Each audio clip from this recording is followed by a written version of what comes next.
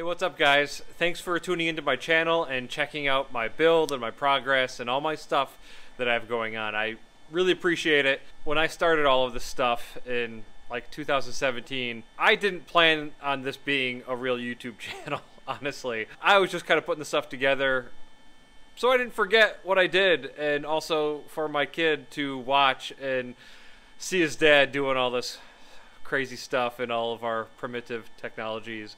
So I didn't really make a whole lot of great videos. In this playlist, you're going to see some rough, unedited videos of how I built the first range extending trailer. Pretty much all of these were done in just one take. I didn't even know how to splice things together at the time. I'm still editing at like a 5th grade level currently, but at least I have improved a little bit since these videos.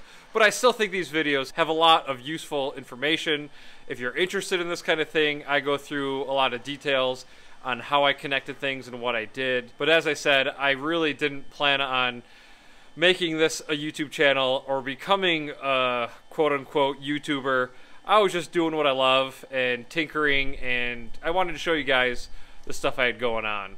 Before I get too much into it though, I thought I'd show you the garage a little bit. It's not big, it's only a 2-car garage, so a lot of the time I've spent working on this stuff has been outside. And I live in upstate New York, and it gets cold. You can see the steam coming out of my mouth right now. Today is December 6th, 2019, and I'm creating this video just as a clarification to all the stuff I threw together in the following videos. All of my range extending projects have stemmed from the fact that I love tinkering on stuff. I love working on cars. It's just always been a part of me. I used to drag race as a kid, and yeah, I've just always been into working on my cars and stuff. Obviously, the one big obstacle we have with EVs, or at least used to have in 2017, was the range. I had, and still have, my 2014 Toyota RAV4 EV. I've since owned and sold quite a few of them. I love the car. It's been absolutely amazing.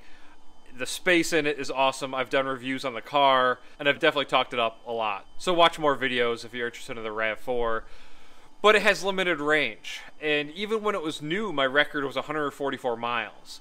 That's diminished over the years. And currently, in good weather, in perfect conditions, I get around 125 miles, something like that.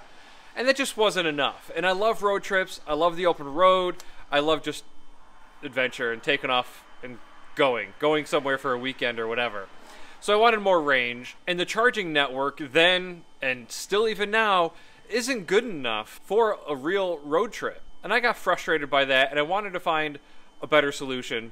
So I started looking at an onboard battery pack. I thought I would build a battery pack using 18650 cells and spot weld them all together, put them all together, and extend the range of the RAV4 by adding a battery pack in the rear of the RAV4. One of the things that I love about the RAV4 was the cargo space.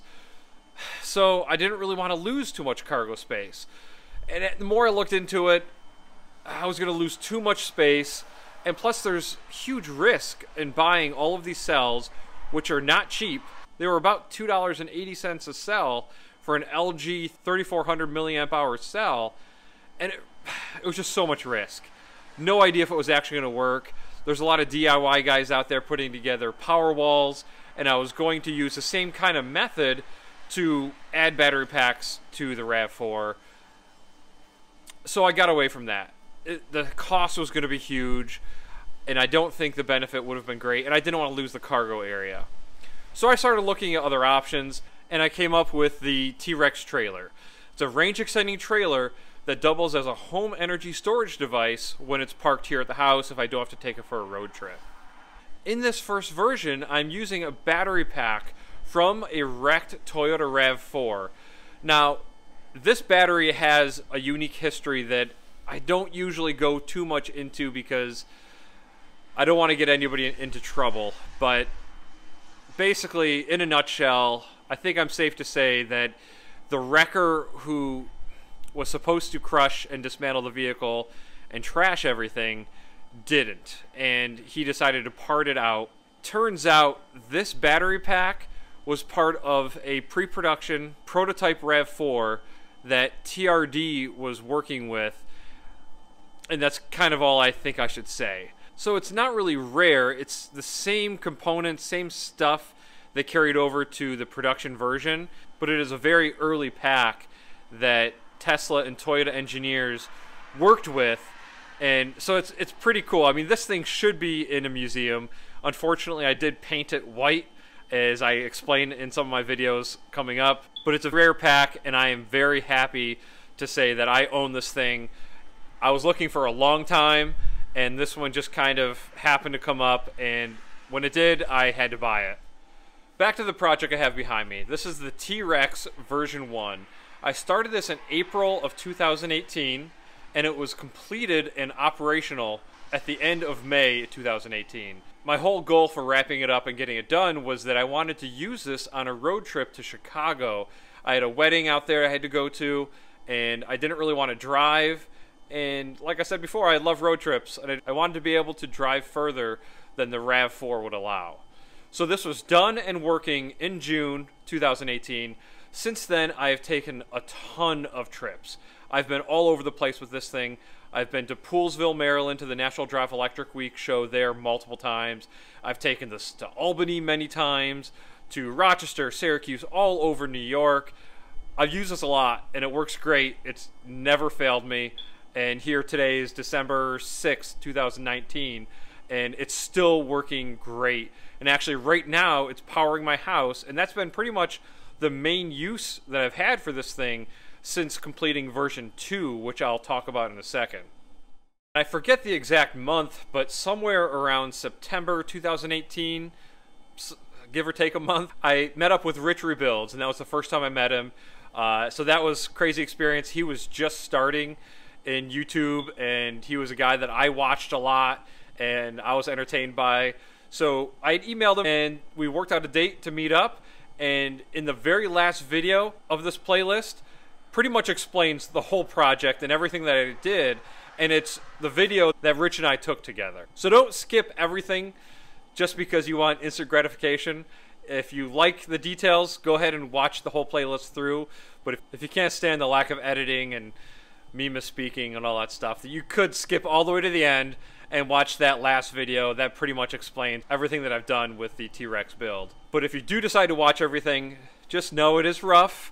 I was, like I said, new at all this stuff, and I never planned on making this a real channel. In the very first video, it's not explained in the video, but the first video is me transitioning from my idea of the onboard battery pack to the trailer. It was kind of the day that I realized that the onboard battery idea just was not a good one. It was too expensive, and it just wasn't a good path to follow. And in this first video, I'm making that realization in my head. Also know that since all of these little clips, I've tweaked and changed this T-Rex version 1 so many times. I'll get a video of how it is currently, in its current state, after a year and a half, whatever it's been. I'll show you how it looks now, but I've tweaked and changed this design a lot since these early videos. These are the earliest videos of when I built this trailer. Also, because they're not edited, feel free to watch them at 1 1/4 speed, 1 1/2 speed. I won't be offended, and I think you'll still get the same information. Okay, so I'll spin the camera around, and I'll show you how it looks right now, and then you can continue on with the playlist. Hopefully you guys can hear me okay. It's windy here at my house like it always is, but you can see the wire that's going out here, and it's actually going over here to my inverter. This is my T-Rex version 2 camper. I have a lot of videos out there already about this and the whole build of it. There's going to be a lot more coming, so feel free to subscribe and check all that out. But that's my inverter, and right now this battery pack is powering the house.